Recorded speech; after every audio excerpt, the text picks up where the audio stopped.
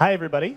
Thank you very much for coming to our presentation today. I really hope you've enjoyed Build so far, and we really appreciate you taking the time on your last day to come out and listen to us talk a little bit about Microsoft Fluent and how it is being used inside the Microsoft Office team. We're going to spend the next 20 minutes describing a little bit about how Fluent has influenced Office and how Office has influenced Fluent. And we're also going to give a few examples of how this continued collaboration is going to make the Microsoft design language and Universal Windows platform better going forward for everyone, including all of you. To introduce ourselves, my name is Chris. I'm a PM on the Microsoft Outlook team, and I work on the Windows 10 mail and calendar apps. And I'm William Devereaux. I'm a product manager for OneNote. Cool. So a lot of people have asked us how the Fluent design system is being used inside of Microsoft. And in Office's case, this partnering has been happening from the very beginning between the Fluent and Office design and engineering teams. We've helped evolve Fluent from its inception. We know that Office is an integral part of many users' workflows and a necessity in helping them stay productive. Fluent being an adaptive and empathetic language that allows your app UI to translate beautifully across Windows 10 devices helps our users remain productive. It's a natural fit that the Windows and Office teams partner on this language. Windows has decades of experience working with developers. Office has decades of experience increasing productivity. It was natural that our teams come together and combine these strengths. William and I are going to focus today on the Windows 10 Mail, Calendar, and OneNote UWP apps. We'll elaborate more as we go on, and you can ask some questions to us at the end. But it's important to note that some core features of the Fluent design system arose from Office teams working with Fluent designers and engineers, and we're going to continue that process of collaboration going forward. So this partnership is critical to Microsoft empowering our users to do more. The Windows 10 Mail, Calendar, and OneNote apps, after all, are productivity apps, and they have a ton of functionality baked into them, and they are explicitly designed to make our users more productive. Paired with the Fluent design language, these apps were able to evolve their designs in ways that beautifully adapted to their users' needs. And that's because Fluent isn't just about how things look. It's a collection of principles that are designed to help users interact with our experiences. Office is engaged in Fluent because it'll help with usage consistency for our customers, even across platforms. The aesthetics might change over time, but the design patterns and principles that help empower our users are timeless. Design paradigms like elevation, color, hierarchy, and motion, which you've probably already heard about at this conference, are key parts of the Fluent toolset.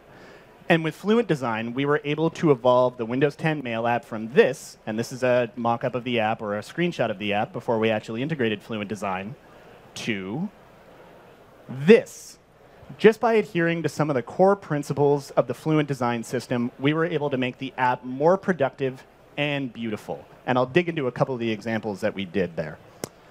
So acrylic treatment on the left pane gives both color and hierarchy without reducing readability for our users. We also used reveal effects to highlight individual actionable areas and controls while also reducing clutter and any unnecessary borders and lines, just allowing the user's content to come to the fore. We also added color persona circles to the message list. You've seen these in some of the other Outlook endpoints as well, that make it easier for users to scan the list and enhance readability.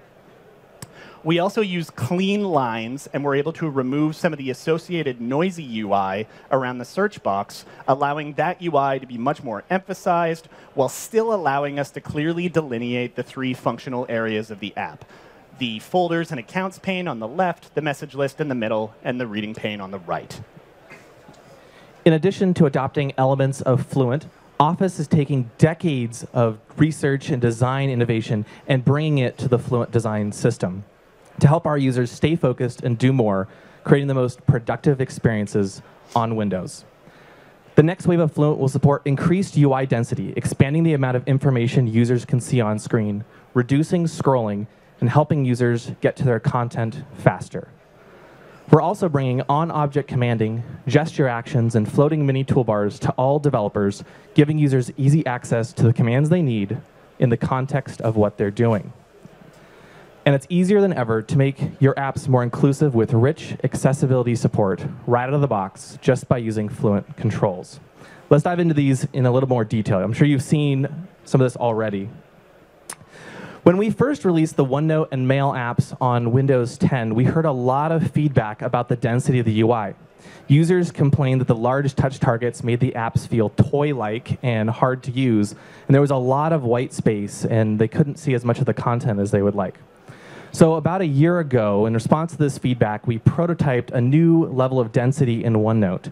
As you can see here, you can see where we went from. We took the navigation and the ribbon and decreased everything by about 22 to 33%, reducing font sizes, decreasing margins and padding, etc. And this change dramatically improved both the perception of the app and actual user productivity. The smaller ribbon and navigation feels much more professional, and with 33% more content, more pages on screen, users can get access to more of their information at a glance and have to scroll less frequently. We've taken these learnings and brought them back to the platform. In the next wave of Fluent, any developer can easily increase the density of your apps and make them more productive, including the Mail app. So as William mentioned, we had gotten some feedback with the Windows 10 Mail app that users wanted to see more of their information on their screen, that the Mail app was not using space efficiently, that there was too much white space, there was too much space between the individual controls. And the Windows 10 Mail app is designed to be a productivity app, like I said, and it has Outlook's DNA at its core. So as a team, we decided to dig a little bit more into the feedback, get into a little bit more specific of what might be going on. And we actually saw that a lot of our users were using lower resolution screens. Some of those users might actually, instead of seeing a Mail app that looks like this, which is a 1080p mock-up of the Mail app at 100% DPI, they might be seeing something a little bit more like this. And for an app that curtails itself as a productivity app, that's not really ideal. As you can see right there, they see about the most recent 6 emails in their inbox. And that's not exactly a great experience. William also mentioned that OneNote was able to make a significant change to their hit targets. And our designers examined whether it made sense for us to make those changes as well. And in some cases, it did. We actually looked at the folder items in the left nav along with the account controls and reduced the height of those by about 20%, was met with pretty much overall positive feedback because users were able to see more of their content on their screen. However, in the message list, our research showed an incredibly wide variety of tastes with no single density winning out overall. Some users liked our big, easily touchable mail items, while others preferred a hyperdense, show me as many emails as you possibly can, I want to see everything type of view. So following some of the UI density that you heard Kevin talk about and Joe talk about, and some of Fluent's adaptive principles, we decided to easily give that to our users. And earlier this month, actually just before build, we released a setting that allowed users to easily switch between 3 different densities in the Mail app, spacious, medium, and compact. And you can see an animation kind of exemplifying the difference in density there. And this was really met with a lot of positive acclaim. That same situation and scenario that I showed you earlier, where a user might only be able to see 6.5 emails on their screen, in the most dense configuration, with that single line view at the bottom, they're actually now able to see 23. Which felt a lot better. Users felt like we were meeting them where they were, and they felt more productive. And this kind of goes into the core of why the Fluent design language is adaptive and empathetic. We want to meet our users where they are. This not only means adapting to a wide variety of display types, as was the goal with density, but also to a wide variety of input methods that have become ubiquitous in today's world. And that brings us to a great example of how Office is helping to improve Fluent. On-object commanding, or on-object UI that I'm showing here, has been a core part of Outlook for years. I'm sure you're all very familiar with it. Outlook.com uses it. Win32 Outlook uses it. And it was a natural fit for the Mail app and has actually been part of the Mail app since we released with Windows 10 initially. Given how successful this is with our users, it's actually one of the principal ways that we see users triaging email in their message list. Microsoft's platform team is now bringing this to Fluent. And of course, while the mouse, the trackpad, and the cursor remain one of the most popular ways users interact with Windows 10, touch and pen input are a key part of Microsoft's design story. These days, users expect to be able to quickly swipe through their emails using touch and gesture actions have been a key interaction with the Windows 10 Mail app from the beginning. And again, seeing how successful this has been, Fluent followed quickly, and in fall of last year, gave developers the ability to incorporate rich and complex swipe controls into their universal Windows apps. This is just a mock-up of the swipe controls at the bottom. You might be familiar with them if you've used the XAML controls gallery. They have great code snippets and examples of how you can incorporate these into your apps. You could also watch Casey and Joey's presentation from yesterday, where they gave a few examples as well. And that's kind of the beauty of the Fluent design system. Fluent allows developers to easily adapt their experience and meet users where they are. My previous example with on-object commanding was optimized for mouse users. Swipe is designed for touch. And this is important because you want to be able to meet your users however they're using your apps. Fluent controls work inside something as cutting edge as mixed reality, which you'll hear about more in today's conference, or something as tried and true as a right-click context menu. Everything just works. One thing we repeatedly hear from users is that they want easy access to commonly used formatting commands, like bold, highlight, and bullets. Again, this goes back to what Chris said about meeting users where they are. Office has a great solution for this called the Mini Toolbar, which displays these commands in a floating menu right next to where the user is working. By providing these commands in context, users can focus on their content and reduce scrolling and mouse travel and other distractions. The Mini Toolbar, however, is only available in the Win32 versions of the Office apps. Apps like OneNote for Windows 10, for example, only have basic context menus with no floating UI. And as we recently announced, OneNote for Windows 10 is going to be the default OneNote app in Office 2019 and Office 365. And we're no longer updating our Win32 version of OneNote. So it's important that we bring this simplicity and the contextual and speed of the Mini Toolbar to our Windows 10 app.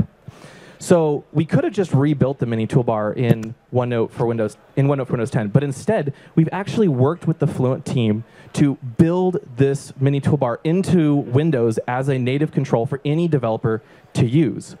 With the new command bar flyout, as it's called, your users will have access to commonly used formatting commands right at their fingertips, just like in Office. The new command bar flyout takes things a step further by combining the Mini Toolbar with the right-click context menu, as you can see here. And we bring these two commanding surfaces together into a single cohesive experience. The floating UI where the primary commands sit is displayed whenever a user highlights text. And as app developers, you have complete control over what is shown here. Right-clicking or selecting the ellipses at the end of the primary commands list displays a list of secondary commands or the right-click context menu with even more options for users. So you have a lot of flexibility in how you use this control. Best of all, the command bar flyout adapts to your input method, automatically resizing based on whether it was invoked with a mouse and keyboard, pen, or touch. And you can see the different sizes, and it will scale automatically right there.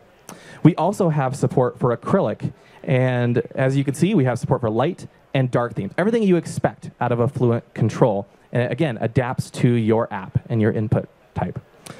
Designing the command bar flyout has been a great partnership, a fantastic partnership between Windows and Office. And we've designed the control to scale from simple text boxes all the way to rich productivity apps. And you can use it with any experience which requires contextual commanding, from editing text and ink to interacting with images, UI elements, and more. You have a lot of flexibility. And for more details, I'd recommend going to watching Paul's talk on Fluent from yesterday on demand for even more guidance on when to use the command bar flyout. But we've worked hard to make it as flexible as possible. We've even designed future improvements to the control, like a two-line mode for increased efficiency of space. The control supports everything you would expect, from cascading menus and combo boxes to split buttons and more. It's all about giving you, the developers, the flexibility you need to make your apps as productive as possible. And I'm excited to announce here at Build that OneNote for Windows 10 will be one of the first apps to support the command bar flyout once it's available. It can be easy to want to combine Thank you. It can be easy to want to cram in all of your favorite features into the primary commands space. But we found that the more commands you add, the harder it is. In this case, in any command surface, the harder it is for users to find the content they're looking for. And so we recommend about 6 to 7 primary commands. This has the best combination of amount of options for users as well as screen real estate. And the nice thing is you have the list of secondary commands as well, so you have a lot of flexibility in what you do. We've done extensive research on the top actions users take in OneNote, whether they're editing text or images or working in tables or whatever. And we've used this to help us inform which commands we show there. Again, it's contextual, so you can change which commands are visible depending on what the user is doing. The image shown here is not final. It's a mock-up, and we're still tweaking the exact list of commands, but it's representative of what you'll see when the control is available. We're really excited for you to try it for yourselves and hear your feedback, and also have you start using it in your own apps. So one of the last things that we did want to touch on is how Fluent is also keeping pace and ensuring Microsoft continues its commitment to creating experiences that are accessible and most efficient to as many of our users as possible. Anyone who's used the Word, Excel, and PowerPoint apps with Windows might be familiar with this feature here. It's called access keys. They've been a staple of Office for years and a great way for our keyboard users to quickly and efficiently navigate our apps. We're excited that access keys are now available for all developers, and a number of our apps are leveraging them today. You can see here the Paint 3D app and the Alarms app making their apps more accessible and more efficient by using access keys. Last but certainly not least is motion. Motion is a critical part of the Fluent design system, and it's core to modern user experiences, as I'm sure you all know. Motion helps guide the user, deftly conveying to the user where they came from and where they're going. In OneNote, we use motion to help users build a mental model of the navigation and help them understand their location within their notebooks. Without motion, switching from a single or 0 panes to 3 is incredibly jarring because it just appears right in front of them, and users have no idea what's going on. And again, this probably isn't too surprising for you, but as soon as we added motion, the problems went away. Users understood that the navigation panes came in from the left and returned where they came from once they were dismissed. And that helped a lot. Of course, motion, while critical, can actually be a little bit distracting or increase the perception of sluggishness if it's used incorrectly. So you always have to be careful and do a lot of research, making sure that you have the right amount of motion, and Fluent helps with a lot of that. In OneNote, we actually found that some of our animations were a bit too bouncy, and so we've tweaked them to make them a little bit smoother, as you can see here, and that's coming soon. And a piece of the Fluent toolkit that you might all be familiar with is connected animations. And they're a fantastic way to make navigation dynamic and compelling, seamlessly transitioning between 2 different views. And they've been used in great effect in things like the Photos app, the Groove app. They help the user maintain context and continuity between their views. But for Mail and OneNote, like William mentioned, our research showed that the simpler and quicker navigation and animation that we had in the app mostly sufficed. And that was the great thing about the Fluent design system. You can use the Fluent elements that work with your app. It doesn't have to be all or nothing. We'll, of course, be looking at connected animations and leverage them in whatever opportunity we can to make our users' lives better in the future, and it will continue to be available to us. Exactly, it's all about that flexibility. This is just the beginning, though. There's only a few of the productivity enhancements that are on the way to Fluent, thanks to the great partnership between Windows and Office. We're thrilled that any developer can now easily enhance the productivity of their apps with increased UI density, on-object commanding and gesture actions, the command bar flyout, access keys, and more. And we're continuing to work together to bring the best of what our teams have to offer to Fluent. If you missed any of the Fluent sessions this week, I highly recommend going to the Build website where you can watch all of the sessions on demand. There's still a few more sessions left today that you haven't missed yet. But if you did, again, they're all available on demand. And you can learn more details about how to use these Fluent controls in your own apps. And so you can help your users start being more productive as well. I want to thank you all for joining us, and we're happy to answer any questions you might have. Thanks very much, everybody. Thanks.